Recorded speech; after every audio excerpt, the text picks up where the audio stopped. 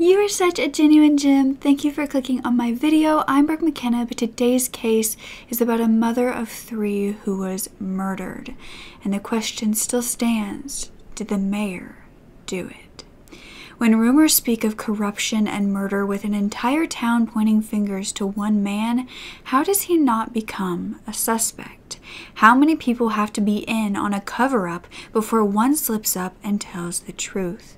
What happened that night at that secret party? Or did it happen at all?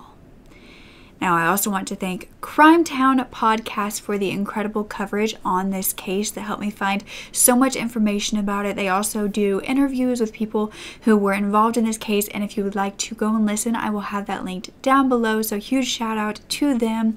And I also want to thank our sponsor, Skillshare. I've seriously learned so much from the classes that I've taken on their website. Now, one that I took recently was Modern Money Habits, 5 Steps to Build the Life You Want by Justin Bridges. He is a wonderful teacher and he goes into how to get better with money, which is something I've been interested in since I am still in the process of moving, which you would know about if you're subscribed to my second channel. I'll have that link down below as well. But Skillshare is the perfect place to expand your knowledge on things and not stay stagnant in life, especially right now when it's so easy to just fall into doing nothing, learning nothing, and just relaxing all the time. But it's so important to keep our mind engaged and, focus on tasks that make us a better person. You can choose from things like web development, marketing, business analytics, productivity, and so much more. It's less than $10 a month and you can take any classes you want. So if you want to try it out, the first 1,000 of you to click the link below will get a free trial of the premium membership. And thank you to Skillshare for sponsoring my video. Once again, I love you guys and I'm so thankful to be working with you. Now let's get back to the story.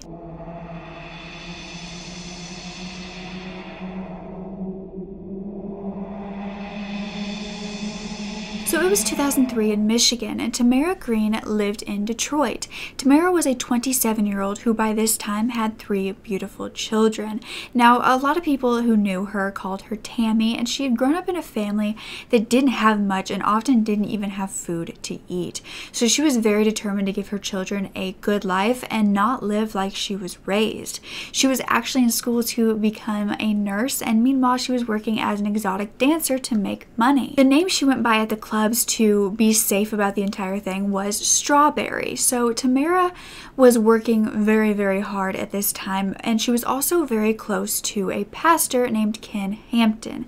She had been with this pastor, seeing this pastor since she was a little girl, and she was really still close to him and wanting to just have the best life for her possible. Tamara was known to be a beautiful, wonderful, hardworking woman and amazing mother, and her children's father, who was Terrace Jackson, had actually met at a concert, and Terrace had helped Tamara get away from this creepy guy, and they started dating after that, and they were together for a while, had a child, and then they separated. Now, Terrace was still in her life and was a very present father at the time, but they were no longer together. Tamara's children absolutely adored their mother. However, 3 little lives would forever be changed this year. One of her children was a little girl named Ashley who was with her father, Terrace, the night of April 30th. And as she was sleeping away in bed, her father and Tamara's ex-boyfriend was watching TV. And that is when a name popped up that he knew well. The news said that the mother of his child, Tamara Green,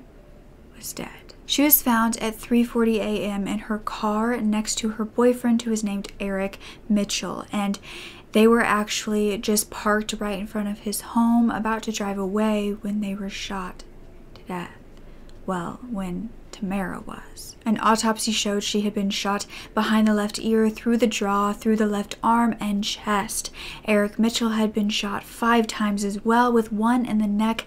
However, somehow, in some sort of miracle, he survived. A .40 caliber weapon had been used on them, and surprisingly, it was Eric who had called the police to be dispatched to them, and they got to his street in front of his home, which was at Roselawn Street and West Outer Drive, where they were both sitting in their car. Once Eric Mitchell was stable enough, he did give a statement about what had happened, and he said that he and Tamara had just driven up to his home after they were both at the club that Tamara worked at, and that is when he saw a white Chevrolet Blazer, which was like an SUV, turn the corner, and then a man was holding a pistol out the window towards them. He said that he ducked into the car, but he didn't tell Tamara what was going on, and that is when Eric was asked to describe the shooter. And Eric told them that he was a light-skinned and he was like a short man that he had fought a few weeks prior. Now, Eric was not a professional fighter or anything like that. This was basically an argument that he had gotten into with this man. However, I cannot find whether this man was ever found, whether it was connected to the fight that Eric had had prior to this, but this man was never questioned to my knowledge. Now, the rumors surrounding this case were horrible. Many believed it was just a drive-by shooting. Some believed that Eric was the intended target because he was actually a drug dealer and often had enemies because of that. But those who knew Tamara had another theory, and this was that just a few months prior to her death, she had actually been hired to go to this huge party. But at this point, nobody knew about this party, or no one was really wanting to take it seriously because they believed it was just a rumor. So Sergeant Marion Stevenson had arrived at this crime scene and was told that nobody wanted to work with her on this case.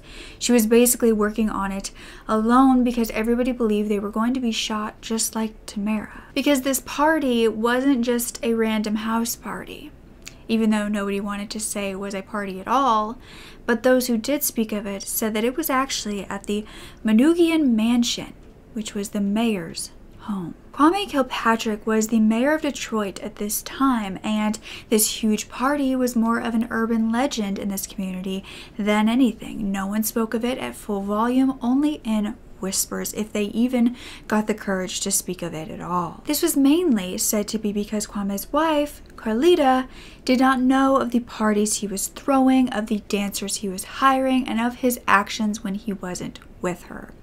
However, from the Crime Town podcast, it was revealed that the night of the party, 911 was called to a gas station, and this was by Tamara, who was crying. And an EMS arrived to see what was wrong and found that she was badly beaten up with her eye swollen. She was still crying, and she said that she had been at the party dancing at the Manoogian when she was beaten up by Kwame. That is when Kwame's wife hit her in the face, and she was then taken to the hospital. But it would take a whole tangled web of an investigation before anything to actually be linked from Tamara to this party. All of the officers had were rumors at this point, or so the public thought. But nearly a month later, on May 21st, a tip was called in to a police department. It was from an anonymous caller who claimed that Tamara Green was absolutely at this party that did in fact happen that night. Now, you may be thinking, this party happened months prior to her death. What does this have to do with her death? Well, it has to do with a lot. But this was huge for anybody to be coming forward with this, considering everybody was terrified of this. Everyone believed they could be next. And if someone did call in, they either disguised their voice or their phone number so that it could not be traced back to them, and they could not be outed as an informant. But like I said, Pastor Ken Hampton had always been there for Tamara, and he said that a few weeks before she was murdered, she had called him saying that she was scared and she was in trouble and she wanted to talk to him. So Ken decided to set up a meeting with her in a very safe location, and that is when they met up, and he said that she was completely afraid. She said she didn't know what to do and that she believed her life was in danger. Now, Ken told her to go see her mother, who lived in a different state, but unfortunately this didn't occur before she was killed. Now, Tamara's children had to be told that their mother was gone forever, and her funeral was held at the Grace Bible Chapel with Pastor Ken Hampton in attendance. And this is also where Tamara's mother, Brenda, told Ken that a man she knew was at the funeral.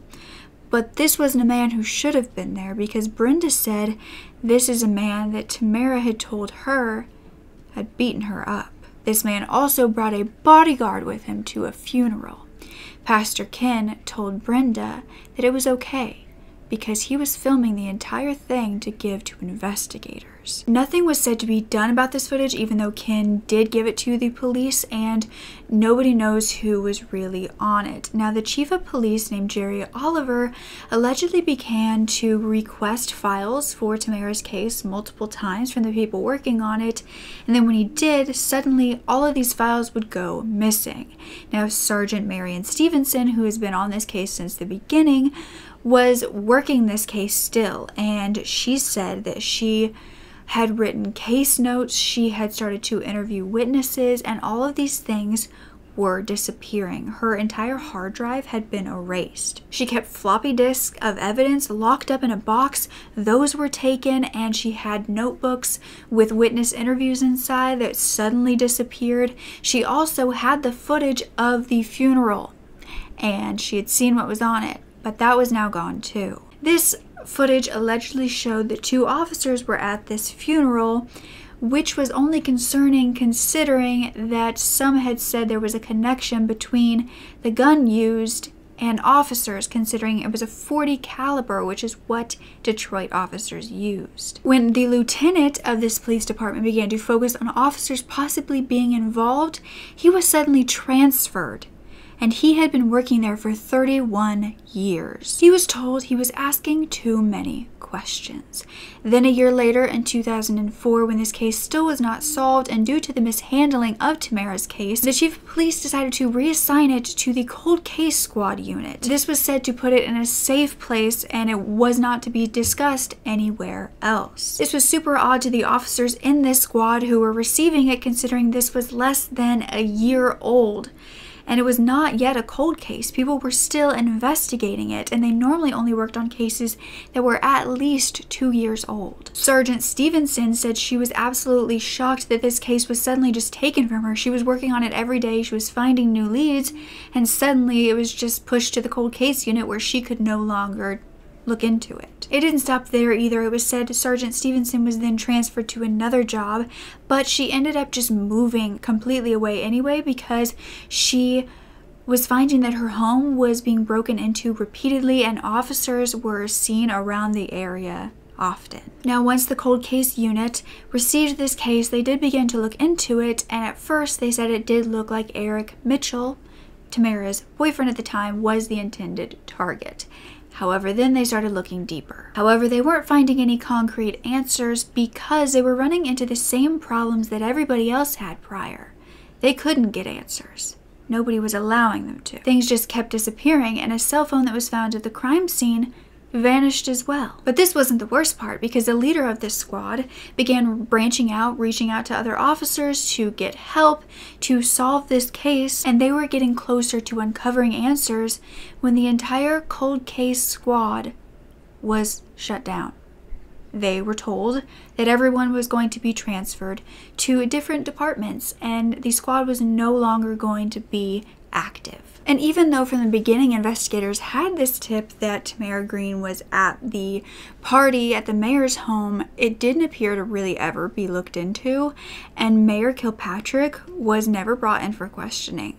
However, he was dealing with his own criminal charges 5 years later. You see, Mayor Kwame Kilpatrick was the youngest elected mayor, and in 2008, he had been caught in a scandal. He had been found to be having an affair with his chief of staff, Christine Beatty, and he lied about this after text had been found between the two of them, basically proving it. Christine stepped down from her position immediately, but the mayor basically refused to until he did plead guilty. He was brought to trial and he ended up being sentenced to 4 months in jail with 5 years probation and owed the city $1 million. At this trial, he was called arrogant and defiant. It was also said that Kwame put his friends and family members on the payroll even though they weren't working, and used $25,000 of the city's money to rent or to lease a car for his wife. This was all while the city of Detroit was struggling. Kwame Kilpatrick did not speak in court, but his lawyer discussed the fallen leader's mood after the hearing. He's somber and he's committed to moving on. The ex-mayor pleaded guilty last month to lying about having a sexual relationship with his chief of staff, Christine Beatty, during a whistleblower trial. Back in January, the Detroit Free Press released several steamy text message exchanges between Kilpatrick and Beatty that pointed to an affair. The Wayne County prosecutor filed criminal charges against the pair 2 months later. While Beatty stepped down, Kilpatrick held on to his position until he entered his plea last month. And although Tamara's case has been handled by many different people, it's inactive today, and a $100,000 reward was actually offered for information, and then an anonymous donor doubled this, so it's $200,000 today. But still, no more tips are coming in. People are still scared to talk about what happened and scared to even get involved. And that's when Tamara's family decided they had enough. And in 2010, they actually sued the city of Detroit and the former mayor, claiming that the investigation was intentionally stifled. Now, their attorney said, "We don't have text messages here that demonstrate that Kwame Kilpatrick thwarted the murder investigation. We don't have hidden video footage of Kwame Kilpatrick at the shredder, and we don't have the clandestine recording of Kwame giving someone instructions. But you're not required to have that." Basically, they were going off a gut feeling. They were going off rumors that were spread, but rumors that had so much truth to them, and they wanted something done, and they felt like the entire reason the investigation didn't go anywhere was because Kwame kept it quiet. Now, Kwame's lawyer actually stepped down after this. He had been with him through that whole, scandal with him having an affair, but when it came to this, he stepped down.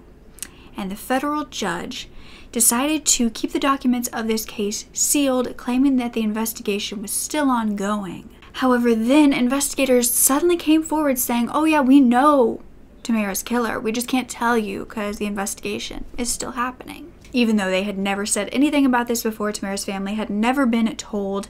They also asked for the lawsuit to be thrown out because they would have to look into things in the investigation that they weren't ready to give out yet. Well, Alicia, the city claims to know who Tamara Green's killer is, but they apparently don't want to reveal that just yet. And so tomorrow, here in federal court, they will ask the judge to toss out her family's lawsuit against the city. Lawyers for the city of Detroit say they know who killed Tamara Green, the exotic dancer who reportedly danced at a rumored party at the Manoogian Mansion in 2002. But they say they cannot have her suspected killer identified publicly because it may compromise the investigation and jeopardize the safety of an informant. All that is why city attorneys want to file a secret motion to dismiss the lawsuit filed by Green's family against the city. Green's family believes the city under Kwame Kilpatrick's administration deliberately botched the investigation into her murder. The motion reportedly says that for the city to properly defend itself in the lawsuit, they would have to disclose evidence that would identify the alleged killer, something they're apparently not ready to do. And the federal judge in the lawsuit has ordered that some previous filings be kept under seal. It'll be interesting to see if he allows the city to keep what's in this latest filing a secret. The family had asked for all evidence in the investigation, including Kwame's emails, for the time period around the murder. However, these were found to all been deleted, and then deleted from the deleted folder.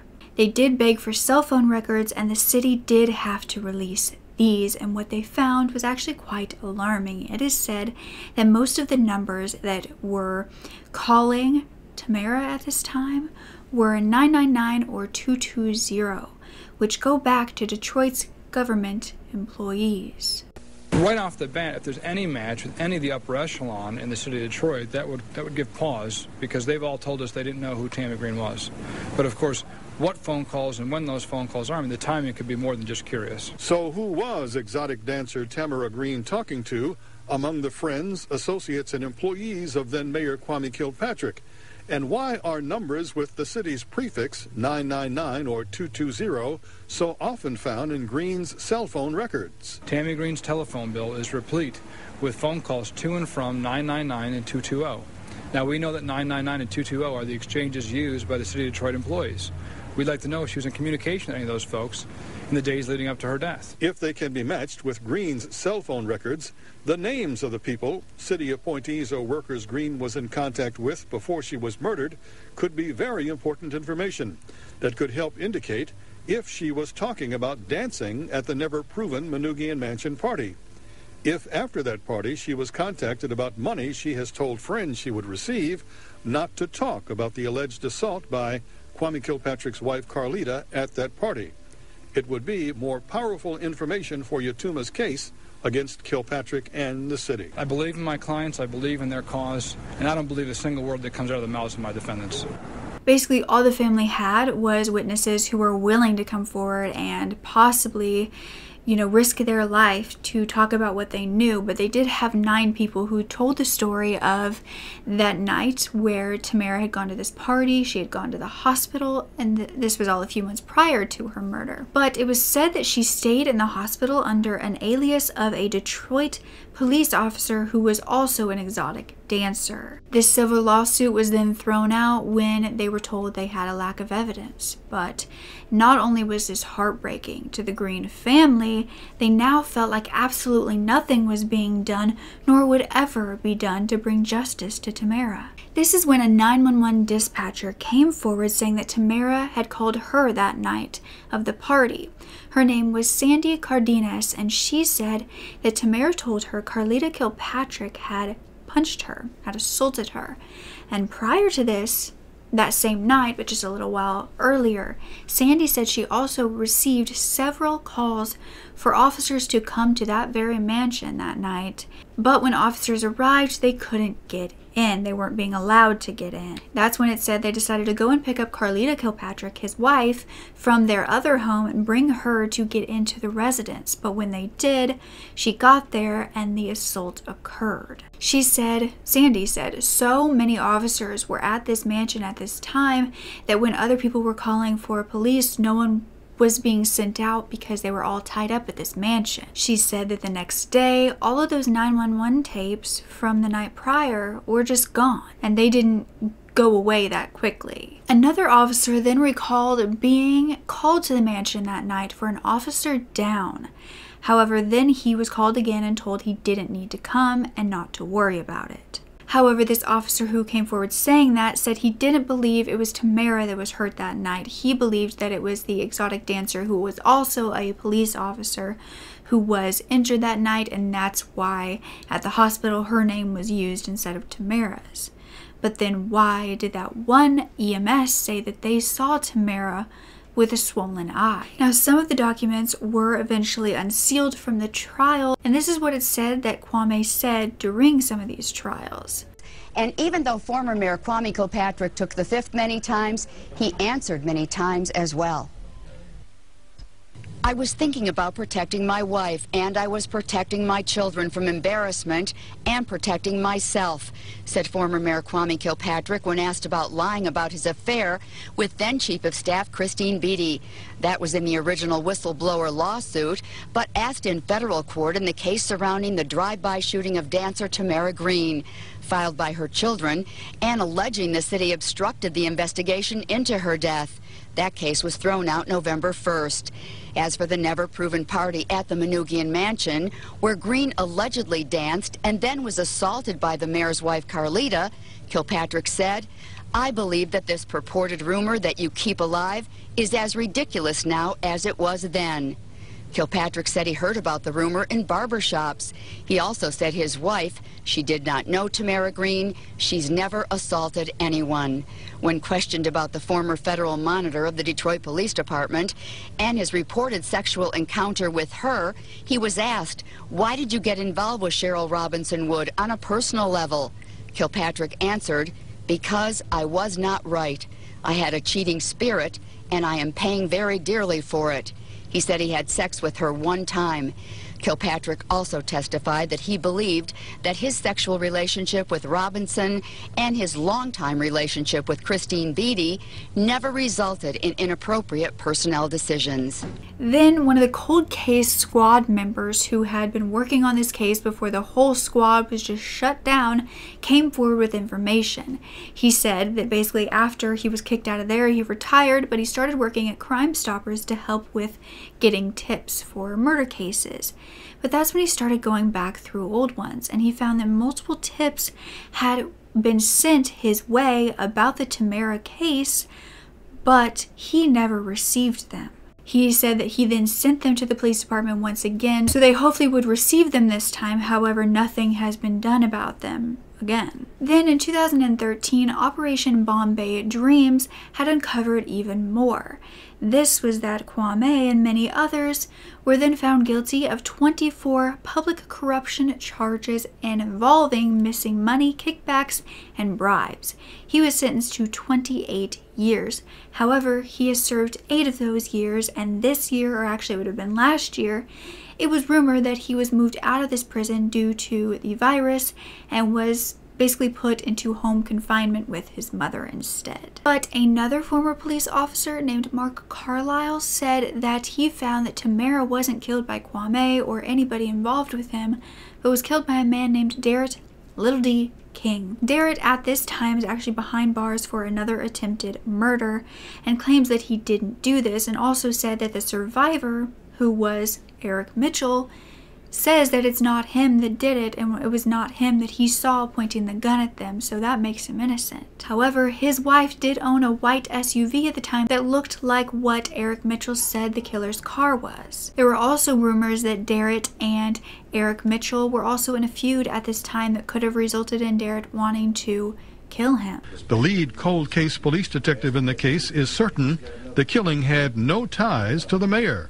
The fact is, I uncovered nothing regarding Kwame Kilpatrick's involvement in this murder. Now retired, Detroit Police Homicide Detective Mike Carlisle later confirmed that his 18 months of investigation had concluded Darrett Little D King was the most likely suspect, that the April 30th, 2003 drive-by shooting, the attack on Strawberry's car, left her as collateral damage and not the intended target.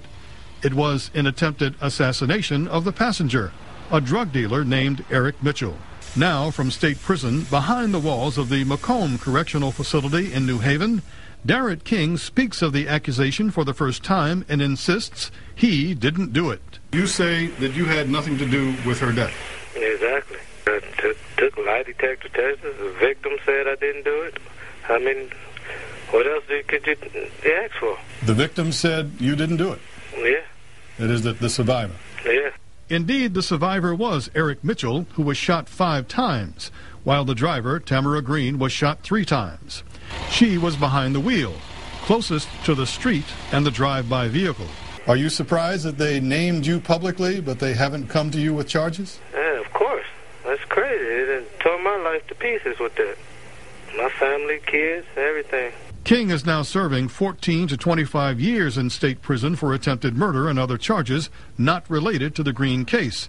But for several reasons, Carlisle believes he should be charged in Green's murder. The fact that King is left-handed, as was the shooter, according to witnesses. The fact that officers, first at the scene, said Mitchell told them Little D was the person that he was having problems with. And then there's the statement made by a big-time drug kingpin named Tommy Hodges, who claims Little D admitted to him he was responsible for the drive-by. And Tommy Hodges gave me a statement about Little D approaching him and told him what had occurred that night. Now, one of the things Tommy Hodges asked Little D was, well, what about the old girl? And the only thing Little D told him, she was in the way. Everything that Carlisle ever did pertaining to me is a dead end, and it's made up everything. If you look at the statements, you look at the evidence, Carlisle is just a crooked cop, and hopefully it'll come out in the future. But something that I find really odd is that the survivor wasn't more involved with the investigation. I don't think it's that common for a survivor just to not have any input when he saw and remembered everything that occurred. I think that he should have been brought in and questioned about if he knew this person, if it really was the person he said he got into a fight with, if that person was Darrett. I mean, there's just so many possibilities and things that were not done in this case that is so frustrating. Tamara's children are growing up and they desperately want closure. Her son Jonathan believes that the city of Detroit covered up his mother's murder, and her daughter Ashley has actually now stepped out to talk about her mother's murder in hopes to get her justice. To the person or the people who took your mother's life, if you could say something to them, what would you say? I'd say that I hate them. I do. I hate that my life's the way it is because of something they decided to do. Who is your mom? Tamara Green. How old were you when you lost your mom? I was 7. What would you say to your mother? I'd just say that I love her and that I miss her. How has this changed you? It's changed me a lot. I have a lot of, mental damage from just this one incident. And people don't understand how that affects my entire life. This case is still unsolved, so if you have any information, please call Crime Stoppers at 1-800-773-2587. But do you think something horribly wrong happened at this party? Was this one huge cover-up? Or was Tamara the unfortunate victim in a drive-by shooting that was meant to target her boyfriend and not her? But you would think that they would have made sure that her boyfriend was deceased as well if that was the case. There are so many possibilities in this case, but I think one thing we can say for certain is that the investigation was botched. In many ways, whether, for whatever reason you believe, things were not done. And I don't think it was for lack of trying for the good investigators, because there were many that I found that worked on this case that still want to do things, that still want to be involved and really cannot because they have never been allowed to, or they were until they got too good and too close and then they were forced to stop. This is not okay to have happened. Tamara Green should not have been killed. We need to know what happened at that party, who exactly was there, who's keeping their mouth shut, and why so many officers stayed for so long at a party where they were called, and nobody knows what occurred. And if this did happen months prior to Tamara's murder, was this something that, did she say that she was going to speak out about it, and that's why they killed her? Or why was there that time period between the party and her death? What prompted them to kill her? Or was it them at all? And there is definitely foul play involved. So I really hope that you have enjoyed Foul Play February. If you didn't know, I posted all month long for Foul Play February. I posted so much content, so if you need to catch up, there will be a playlist linked down below where you can watch all of them from this year and from last year, I believe. And don't ever forget to speak up. Your voice is powerful enough, and I love you to absolute pieces. Okay, bye.